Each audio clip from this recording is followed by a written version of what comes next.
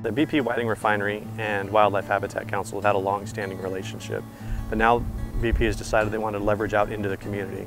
So they've taken to heart the mission that Wildlife Habitat Council is, and that's educating the general population. It's reaching out to people that aren't necessarily associated with the membership of our company and educating them on what is the value of a native environment.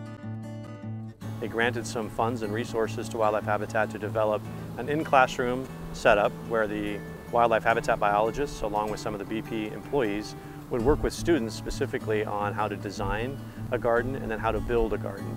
We took a group of students who needed an extra push in their education, applied for this project, and we were lucky enough to get it.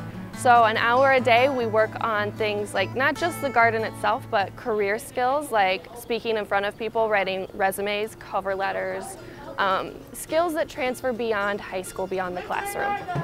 They had to write a number of letters to various bodies, newspapers, media people, BP executives, community representatives of various agencies here in the area and the region. So they were working on writing skills, communication skills. They had to do a lot of interviewing in their different committees. So I think we saw every area of the core curriculum brought into connection for this. Our children have benefited behaviorally. They are taking a lot more pride in their work. They're recognizing that their work is not just for in the classroom anymore. It's not a piece of paper you have to fill out to get a good grade from the teacher. It is something that can be real and can be implemented in their community, and they have a really renewed sense of community from this project because they've seen what support adults in the community are willing to give to them. This is where when you see all your community with each other, socializing, planting a garden for downtown Hammond. To me, this really warms my heart to know that so many people came to support our new building, and that's really good. Some of these kids didn't feel like they were being successful, and they were. They're great kids, and to see the smiles on their faces and just watch them right now giving directions to these adults and stepping in. And these were kids that if you saw them the first day that we started the project to now, the transformation is just unbelievable. They've just come out of their shells. When I'm in like a whole big classroom, I don't talk.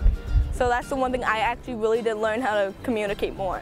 I've been focusing more a lot. Like this helps me focus a lot on one thing, so it helps me in other classes. Before I would be really shy and I wouldn't want to talk to people, like get interviewed, so now it's better.